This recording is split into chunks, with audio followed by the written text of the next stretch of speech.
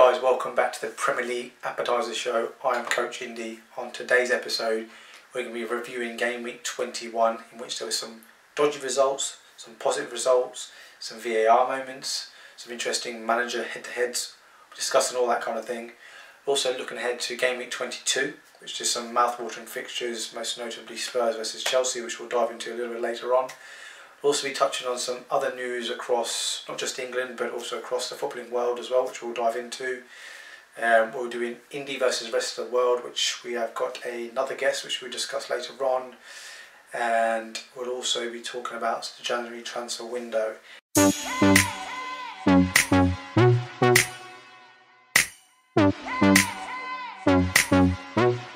fact, that's where we're going to be starting, so we'll just briefly touch on that at the moment. Since the last time we spoke, there's only one sort of deal that's happened that's been confirmed, and that's Jesse Lingard has joined West Ham United on loan until the end of the season from Manchester United. Now, as a Man United fan, I think this is a good move, not just because he needs football, but I think for West Ham as well. I think he can offer something there as well. Also from his personal point of view, I think he maybe thinks he's got a chance of possibly making the England squad for the Euros later in the summer as well. So I think all in all, and also on top of that, I think West Ham, if they're going to be pushing for Europe, that type of player that's sort of played in European games, played at European Championships, World Cups, that kind of thing, is going to add that much more experience. If it does get to that final stage, you know, West Ham are pushing in the last 10 games for a European spot, his experience could become vital. So like I said, that's the only transfer in at the moment. Transfers out, there's been loads that's happened. Most notably a lot of fringe players, which I will discuss all of them because I like to sort of share my knowledge as well.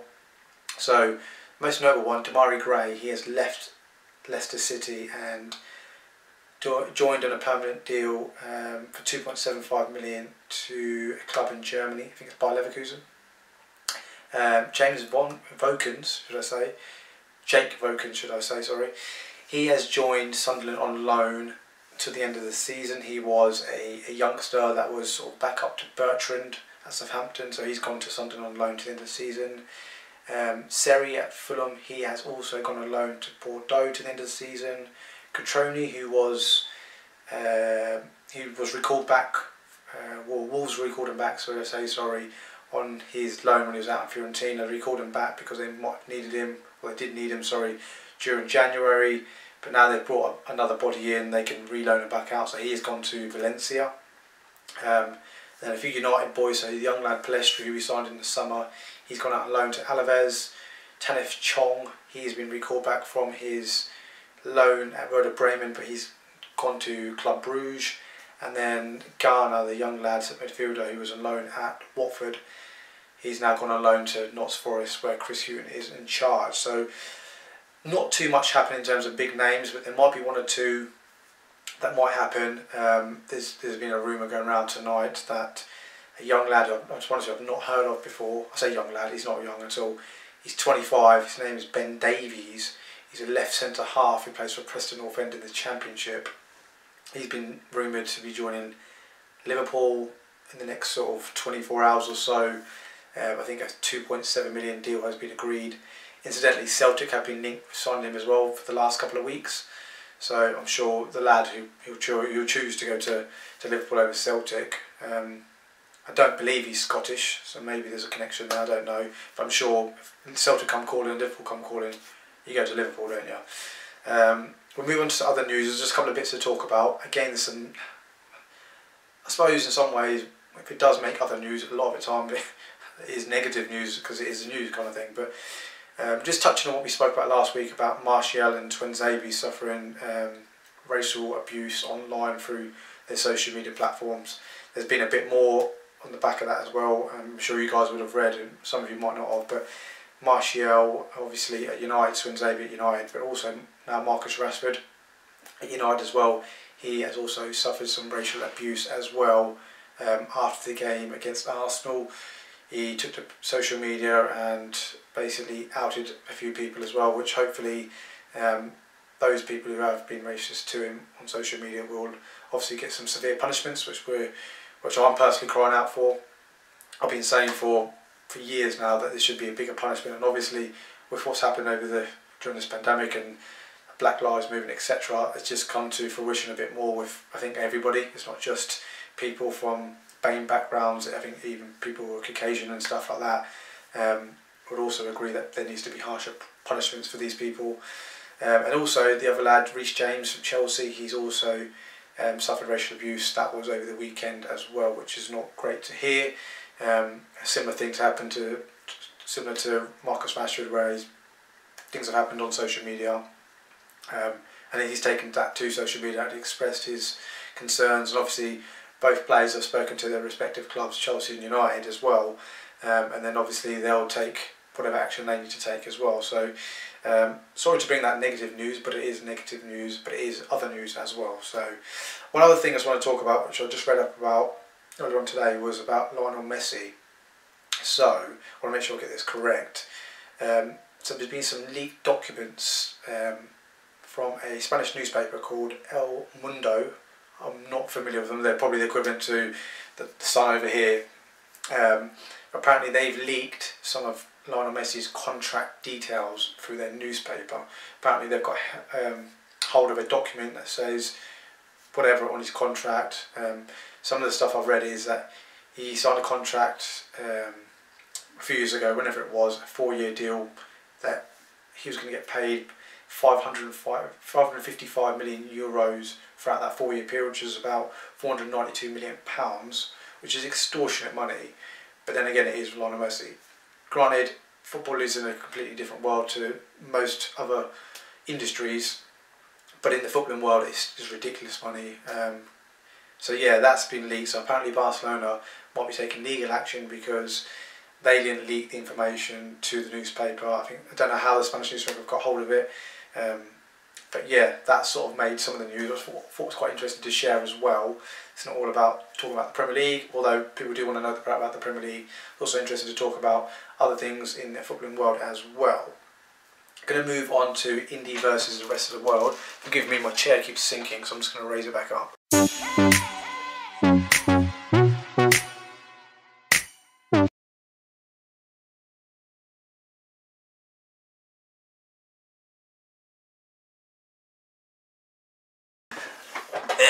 There we go, excuse my eye there if you saw it, nice and close up. Yeah, going to move on to Indy versus rest of the world.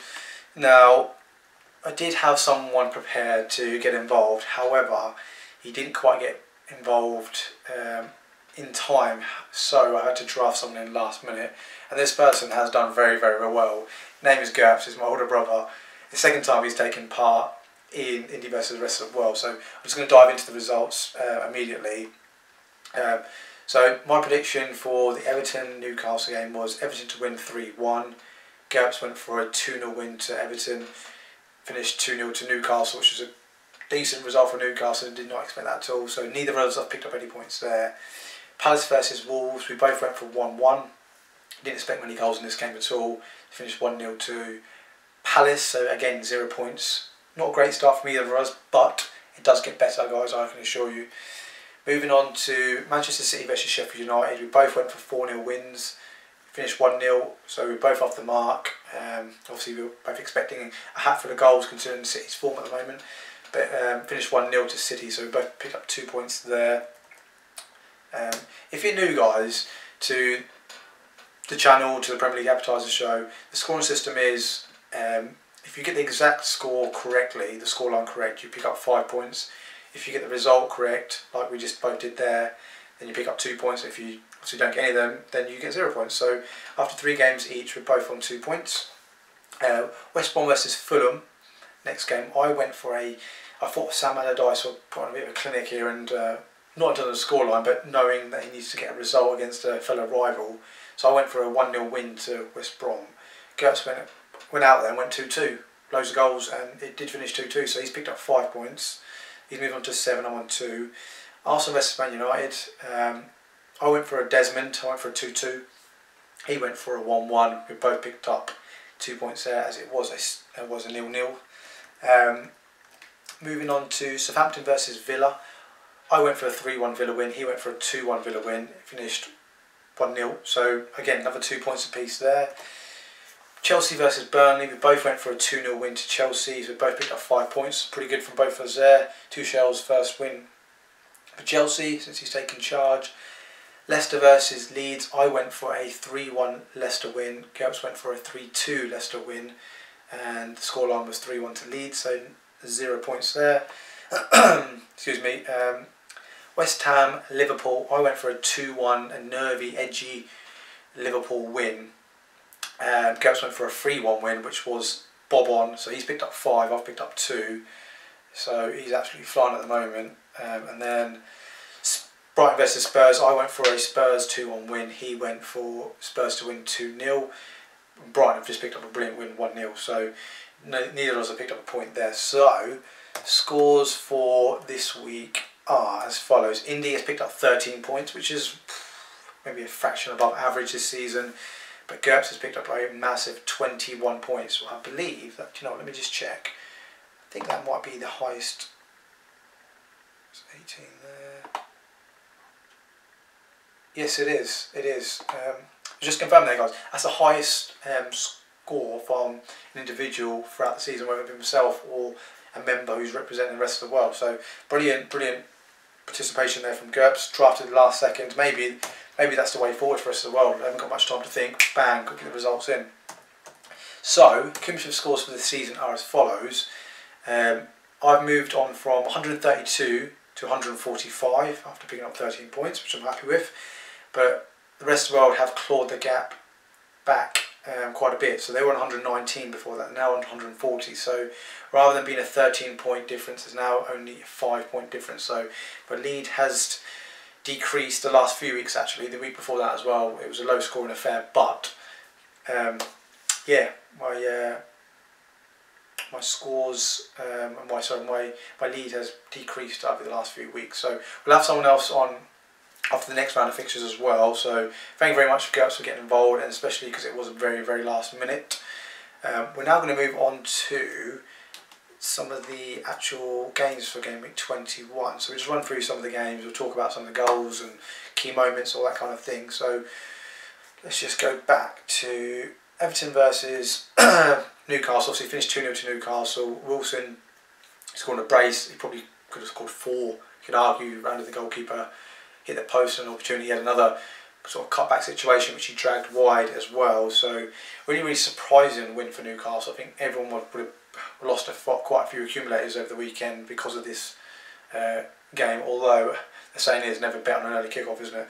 So maybe there wouldn't have been a few that sort of didn't bet on that. So yeah, good win for Newcastle. Just eases their pressure in terms of the league position, and also the pressure on Steve Bruce, because I felt like it was mounting quite a lot. He and Newcastle, I think, had lost like 5, 6, 7, 8 games in a row. It was a lot of games.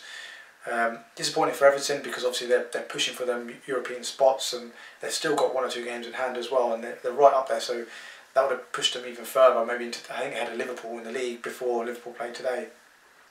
So a good win for Newcastle. Crystal Palace versus Wolves. This finished 1-0 to Crystal Palace. Low scoring affair, which we kind of expected. Both teams traditionally, although Palace have been less so like this season, traditionally both teams, and even Wolves actually less so this season, have normally both teams are quite defensive and trying to hit on the counter and nick a goal kind of thing. But both teams have played a little bit different this season. However, I did expect it to be a tight affair, which it proved to be. The young lad Eze, who signed from QPR from the Championship last season, he scored the goal. I haven't seen the goal, but by all accounts it sounds like it was a nice goal, well taken goal as well, and that eases the pressure off Palace a little bit as well, because they were creeping down the table. Moving on to Manchester City versus Sheffield United. So most people would have put, if they were putting a bet on over 2.5, over 3.5 goals in this game, Manchester City to put on a bit of a clinic and dispatch Sheffield United first versus 20th. Having said that, obviously Sheffield beat United the game before, and they might have been, well, the confidence would have been high. And having said that as well, actually they beat Newcastle a few games before that as well. So I think they picked up 6 points from 9, I think, possible 9. So maybe the confidence, maybe we're doing them a bit of a disservice there. Having said that, on the flip side, City had won like 11 out of 11 before that, conceding like 2 goals. So I think most people overall would have said 4, 5, 6 goals potentially. If Man City put in a clinic, but realistically, Sheffield haven't really been dispatched too often this season. So maybe somewhere in between, maybe a 2 or 3-0 would have been about right in the predictions. Jesus with the goal, by the way, incidentally. So if anyone went for Sterling for their captain in the fantasies, or Gundogan or Foden or anyone like that, very, very unlucky, you could argue. But yeah, 1-0. We'll move on to the next game, which was the Desmond, which was West Brom versus Fulham, arguably the most important fixture of game week 21, because obviously both teams were in the relegation zone. It's 2 disappointing results in a row for Fulham, because okay, they've played away from home against both their rivals, or a couple of their rivals back to back, but they haven't picked up any points. Any W's, should I say? Picked up 2 points, 0-0 against Brighton, 2-2 against West Brom, and they haven't really. The results haven't really helped them. I think, obvious saying this is, but I think you ask Scott Parker now, or after in hindsight, would you rather win one or lose one? I think he would say yeah, because for obvious reasons you're picking up 3 points. I get that, it's obvious, but it's also just helps with momentum and confidence, because you picked up a W as opposed to it's another 2 games without a win kind of thing. And they do like a draw. I think they must have drawn about 10 games this season. So I think Fulham had taken the lead, West Brom had turned it around, and then Fulham clawed their way back into the game, so 2-2. Again, I can't comment too much about it, although I know Mitrovic started and he got an assist, and Pereira continues to do good things for West Brom, whether it be goals or assists. I think he picked up another assist in this game. Yeah, and then moving on to the 5:30 game, which was Arsenal versus Man United, a big heavyweight clash, if you like. Certainly 10, 15, 20 years ago, it definitely would have been in a way. On paper, should we say. This finished 0-0. United probably had the better of the chances, but I wouldn't say they deserved to pick up 3 points. Obviously, if you picked up the W, we're not moaning about it, but I think you've got to be fair and honest. I don't think we deserve necessarily to win the game, because Arsenal had their moments as well. Lacazette hit the crossbar free kick, Smith Rowe had a chance, Willian had a chance, Pepe had a chance. I think Willian's chance was blocked from a defender, I think it was Wan-Bissaka, and Pepe's chance was really good, blocked by Harry Maguire, which he did really well to spread himself, to make himself a bigger target. So again, it's one of them where Arsenal will probably be a little bit happy with the fact that they've kept their sort of run going in terms of being unbeaten for a long period of time. And then Man United have been probably disappointed, because they lost to Sheffield United before. It's weird how a result before can sort of give you a different outlook after the next game, if that makes sense. So if United had won the game against Sheffield United, I would have been saying that's a decent point, I'm happy with that, it's not too bad, happy days kind of thing. But obviously, because you lost the game before, the point doesn't seem as good, so a bit of a strange one from a psychological point of view.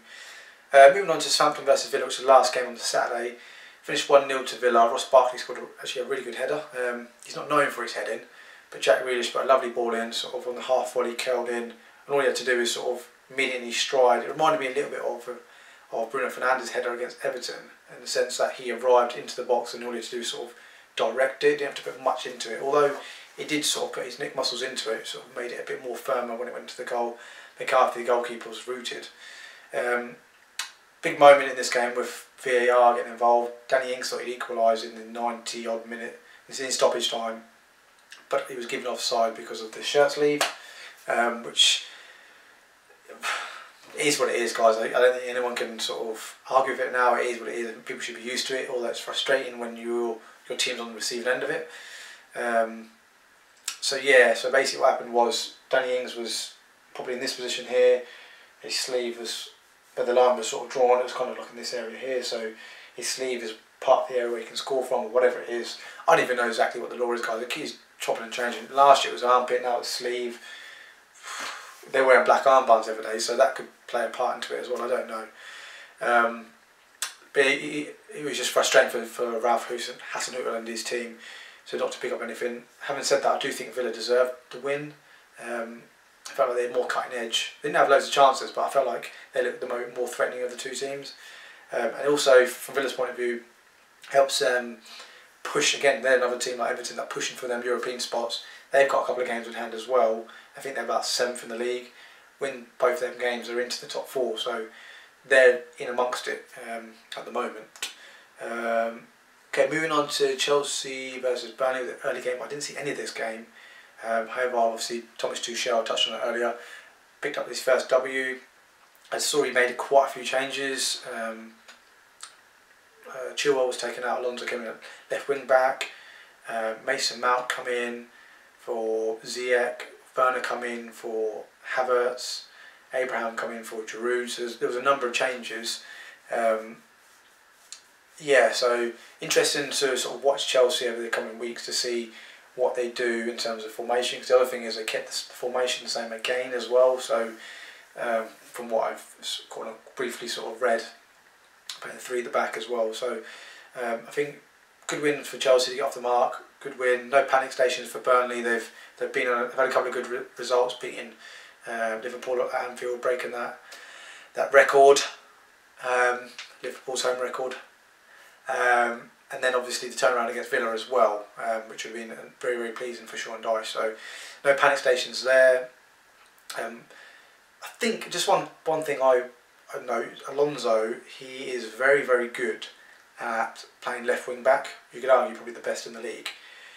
So it'll be interesting to see what happens there, because he's got more of a cutting edge than what Ben Chilwell has in terms of attacking threat in that formation. So it could be one to watch. I wouldn't be surprised, potentially. This might work, I'm just sort of reading between the lines. Very, very early. At the moment they're playing Rudiger left centre half, Thiago Silva in the middle and Azpilicueta right centre half.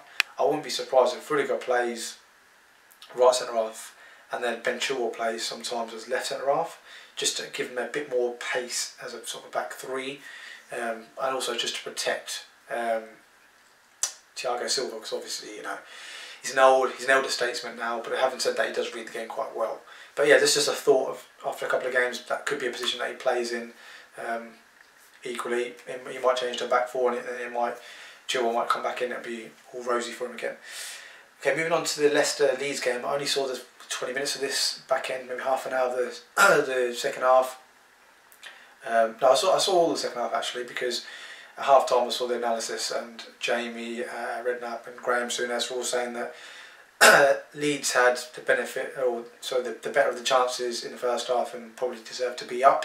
And obviously that forced actually Leicester to make a tactical change. They actually took off a winger and brought on a centre half. Immediately you would think, hang on a minute, that's a very defensive change, but actually it made them more offensive, because it gave them an extra body. It meant both fullbacks were going forward as opposed to just one, and obviously 3 centre backs just sort of protecting that space, which was quite interesting. I'm really pleased for Ricardo Pereira. He's been playing the last few games as well. For me, he's the best right back in the league. Let me know in the comments, guys, do you agree with me? Do you think there's a better right back in the Premier League, whether it be Kyle Walker, Wan-Bissaka, Trent, whoever it may be, guys? Let me know in the comments. I personally think it's Ricardo Pereira. Obviously not at this precise moment because he's just come back from injury, but pre his injury last season, for me, he'd be the #1 right back of a sign at United. Anyway, I'm getting sidetracked here. So yeah, Leeds ended up winning the game 3-1. Bamford scoring a goal and getting 2 assists. Brilliant, like, unselfishness as well. Like, I really applaud his unselfishness on the 3rd goal, because so many players, not just strikers but just players in general, would shoot in that instance. I don't know if everyone's seen this, but basically he's through 1-on-1 with the keeper, and you can see Jack Harrison just like, as he's travelling towards goal, you can see Jack Harrison in the corner of his eye, just like open on the right side, like no one's tracking him at all.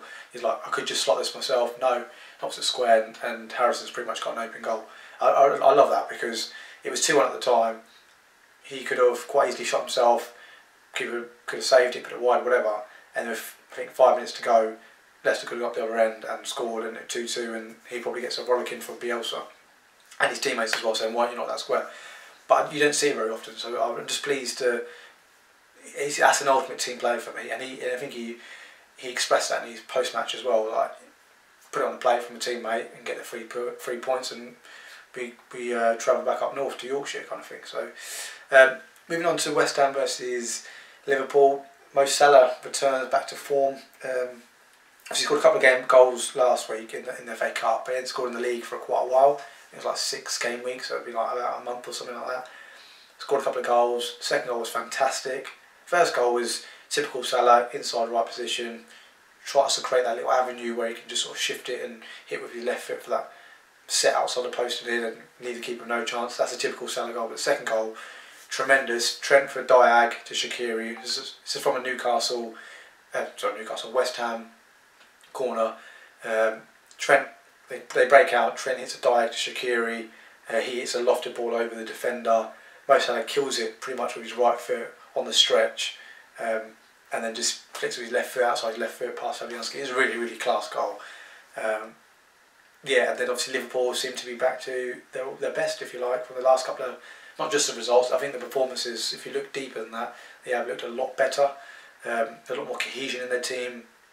Incidentally, they didn't have Mane in the team today either, or Firmino didn't start either, so two of the so-called usual front three that would normally play didn't sort of play the whole part of the game, which in some ways is a good thing because it shows that the depth in the squad and the unity of the squad, but also it shows that they've got more to come as well. You know, if Mane comes back and Firmino, who, to be fair to him, showed a bit of class at that third goal, knocking it square to, he did a 1-2 with Chamberlain and knocked it square to Gini. So that was a class moment. And then a late consolation for Dawson, who's proven to be a bit of a goal scorer for West Ham. But no panic stations for West Ham, they're in amongst it as well, sort of fighting for them European positions. They'll go again midweek.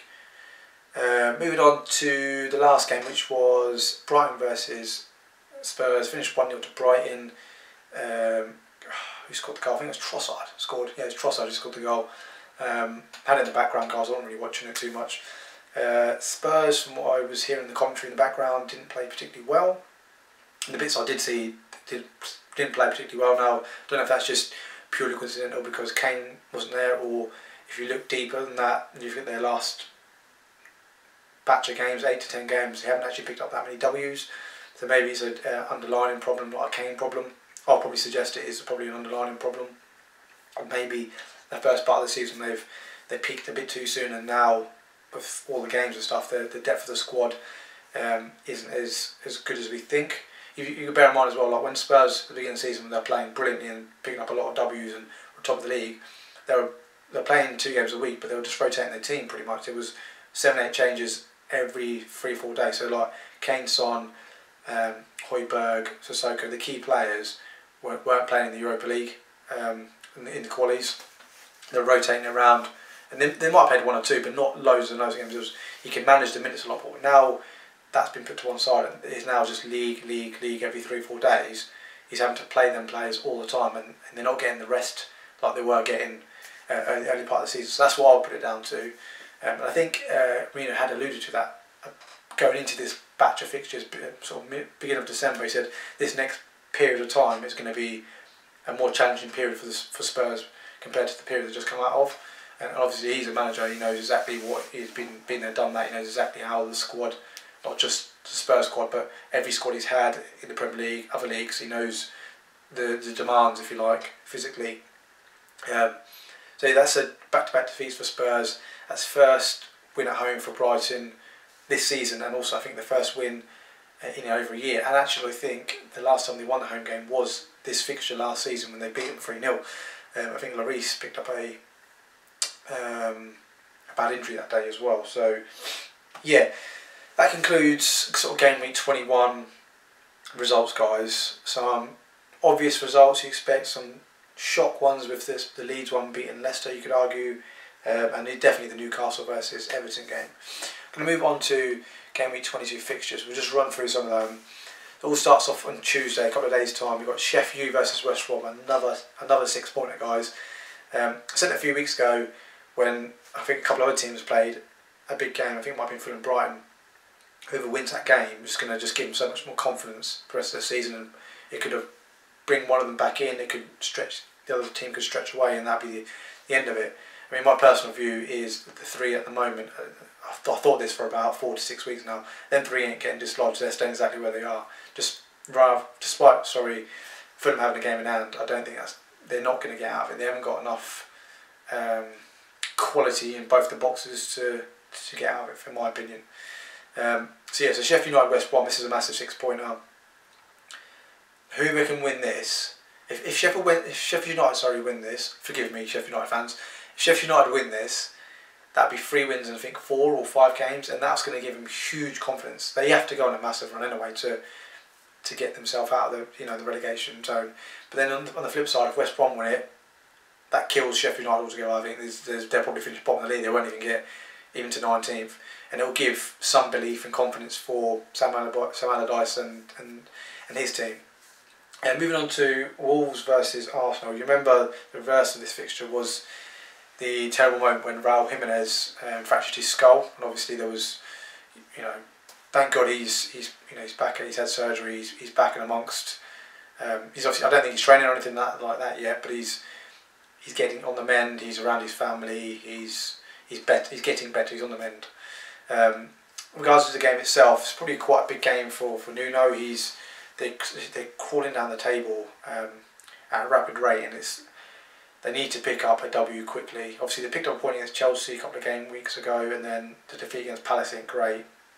If you lose this one again as well, and then teams in and around them pick up more points, they're going to be in and around the bottom 6, and you wouldn't have thought that with Wolves. They're normally fighting in amongst the top 6, top 8. On the flip, Arsenal, Arteta's obviously, not just Arteta, but especially the younger players who have come in the team, lots of Smith Rowe and Saka, Tierney, who's relatively new to the team, Holden, who's done outstanding for me even before when they were going through their balance spell. I think he was playing really well. Not outstanding during that period, but especially this last block of games where they picked up some W's.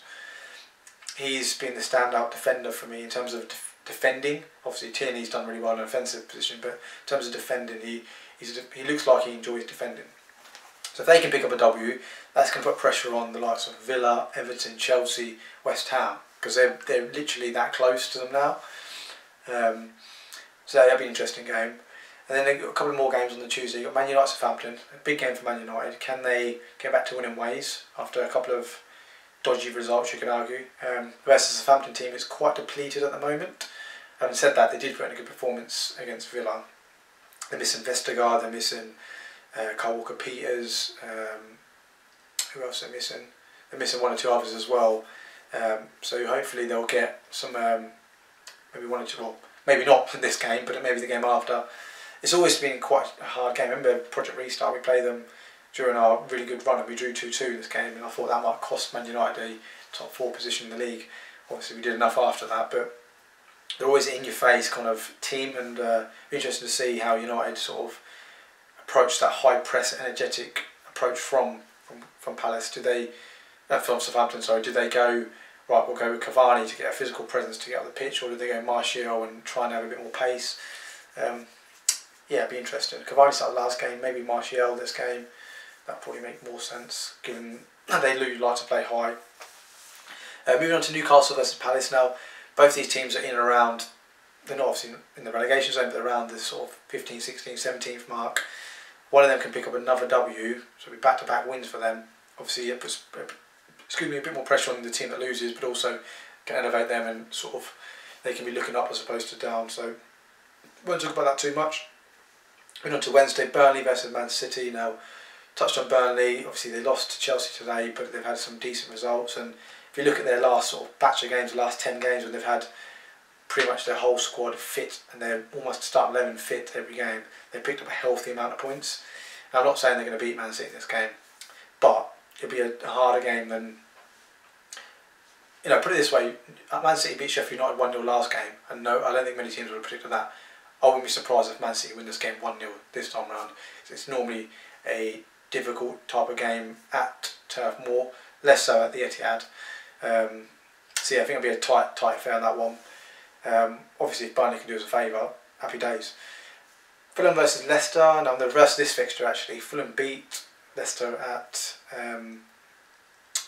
Leicester, sorry. Mind me blank there. Yeah, I think it was 2-0 maybe. I think there's a goal from Lookman on the counter-attack, and I think maybe Reed has scored as well. So this could potentially be a nice game for Fulham. I'm not sure. I think Leicester will be looking for a response. Brendan Rodgers will probably get into the team a bit more and look for that response, especially if they again be fighting for them Champions League or European spots, whatever they're looking for. But the likes of Maddison and Barnes, Tielemans, whether Pereira starts again, I don't know. I don't maybe too much for him. Because obviously came on for Castagne, who picked up a bit of a hamstring injury. James Justin looks every bit like a Premier League player now after them signing them from Luton, or Leicester signing them from Luton, should I say. So there's lots of quality there. Yes, that'd be a good game. Leeds versus Everton, I think this would be another good game as well. Leeds obviously just going to play that murder ball. I don't know if you guys have heard of it, murder ball, but that's sort of what's known for how Leeds play. They literally just run. They do man-to-man game for like 10 minutes in training, where you have to run with your man. So if I'm marking whoever it may be, Bobby Reed, whoever it may be, I've got to run with him for 10 minutes in a game, which they do in training. That's what's called murder ball. So you're literally just running constantly back and forth. So if the ball gets flipped and the opposition's got the ball, then you've got to chase your opponent for, again, that period of time. So hence why it's called murder ball. But they're brilliant at it. They've got so much energy. Obviously Everton, disappointing result against Newcastle. So they're going to be looking for a response. I'm sure Ancelotti will get into them as well. And they're looking stronger with... it was a blip, I think, that game against Newcastle. But they've gotten a lot of their key personnel back with James and DCL and Luca Dean, Coleman, etc. I think it's going to be a good game, actually. Quite an interesting game to see two experienced managers as well, actually. Two heavyweight managers, if you like, as well. I mean, obviously Ancelotti's won a lot more, but Bielsa's got a lot of pedigree and a lot of respect amongst the managerial and coaching world, if you like. Villa versus West Ham. This will be a good game, actually. I think, again, both teams in quite good form. Both teams scoring goals. Both teams got good quality everywhere on the pitch. You look at Cresswell's delivery. You look at the likes of Bowen and Benrahma linking with Antonio, who's a goal threat. You've got Rice and Souček really stable in that central midfield area. And then on Villa, obviously, you've got the match winner Jack Grealish. I really like Ollie Watkins. Guys, I'm going to say... Actually, no, I'm not going to say this. I'm going to leave it for another episode. So you guys will have to continue watching to find out what I'm going to say about Ollie Watkins. Anyway, let's move on. Obviously, he's a goal scorer. You've got McGinn and Douglas Luiz, who do really well in there. They're quite industrial. They provide a lot of energy and stability for that team. And then you've got Mings and Konzo, who provide a good sort of stable partnership alongside, obviously, Martinez behind them as well. So it'll be quite a good game. I can't see it being a 0-0. I think I can definitely see some goals in that. And then Liverpool versus Brighton, which is the last game on the Wednesday. Obviously Liverpool picked up back-to-back dubs, so they'll be flying into this game. Obviously, I know Brighton aren't no mugs. Obviously just beat Spurs, so it's a good result for them. And they've had, I think, 3 clean sheets in the last 4 or 5 games Brighton have, so I can't see it being a massive scoreline for Liverpool. Having said that, they look like they've turned a corner, and the attacking players and attacking threat does look like it's there more. I felt like the last 2 games, I felt like that cutting edge and clinicalness has been lacking for Liverpool. It's not been so much the defensive issues, despite them missing lots of players around that area. Sounds strange, I know, but I feel like it's been the attacking part that's let them down. So yeah, again, that'll be another interesting game. Obviously, if Brighton can do Man United a favour, that'll be sweet. Graham Potter would be sweet. And we'll move on to the big game, which is Spurs versus Chelsea, a London derby on the Thursday. Spurs obviously will be looking for a massive response after a back-to-back dub, so they don't want to be losing 3 games. I don't actually know. Leave a comment, guys. Has Mourinho ever lost 3 games in a row? Not just in the Premier League, but when he was at Real Madrid, when he was at Porto, when he was at Inter Milan. Has he ever lost 3 games in a row? Let me know in the comments, because I don't actually know that. So this could be a first. I'm sure if it is going to be the case, they'll probably mention it on Sky or BT, whoever it's on. I think it's BT actually. They'll probably bring up the statistic. If Spurs were to lose this game, that would be Mourinho's only time they've lost 3 games in a row, if that is the case, guys. So yeah, let me know in the comments if that is true. Do some recon for me, guys. I'm interested to know. And obviously Tuchel's just picked up his first win at Chelsea. This will put, obviously, with Frank Lampard getting sacked, the fans obviously aren't going to be too happy with it, because he is obviously a club legend.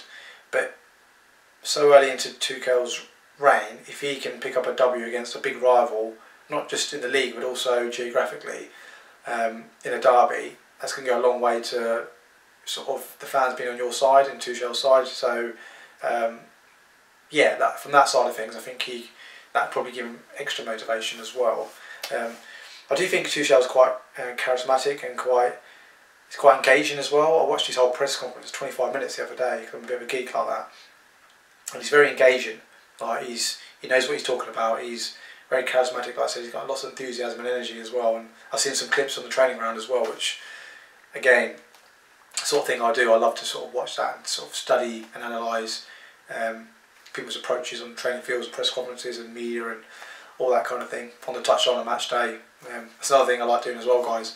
Obviously at the moment when you're watching the game you've got the option to have it mute. I prefer to have it on mute because I love hearing all the players talk, the detail, the managers, the information they're passing on. So yeah, all that kind of thing, that's what I love to do. Guys, we're going to round it off just there. If you haven't subscribed to our YouTube channel already, please do so. We're looking to hit 10k subscribers in 2021, so it's a big ask, but if you can subscribe to the channel and then just ask a friend to subscribe to the channel, and then maybe ask another friend to subscribe to the channel, that would be brilliant, because there's going to be regular content from the Premier League Appetiser shows or tactics and analysis boards. Podcasts will be happening a bit further down the line, but they will be happening in the pipeline, guys. And obviously I've got some coaching content as well, which I've been working hard on in the background as well, which will be coming your way as well. So yeah, hit the subscribe button, leave a like, leave some comments as well. Plenty of opportunities for you guys to comment throughout the video. I love to see people's feedback as well. And we'll see everyone on the next video.